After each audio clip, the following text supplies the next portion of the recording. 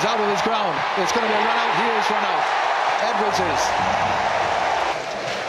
2 runs to win, 1 to tie.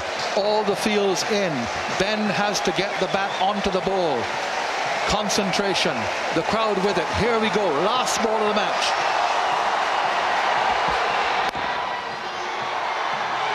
It's a tie.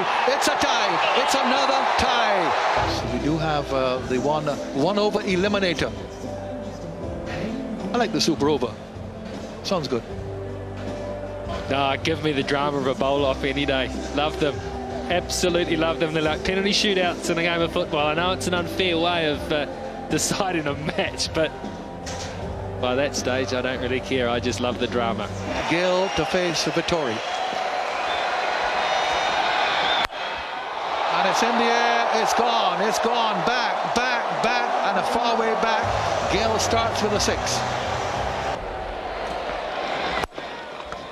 Gayle again, down the ground, just one this time. They'll think of a second. Yes, Marshall says come along for it.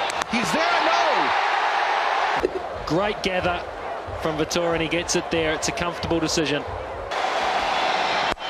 There he goes. That's another 6 from Chris Gayle, a big one, straight down the ground. The gamble pays off.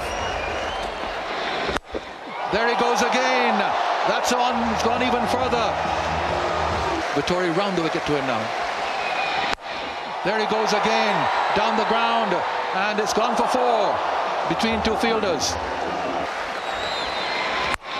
There goes Gayle again. It's got snow as it comes down. They've run 1, they've run 2. And that's the end of it. Chris Gayle from the eliminator over has cracked 25 all by himself. 26 to win. That's it. First ball, 6. Repetition of what Gayle did. In the air, is that another 6? It's going to be a catch and taken. Marshall it is. So Jacob with a 6, then a couple of byes, 8 now. With a no ball, that went for 7. Oh yeah! That's it, all over. West Indies have won.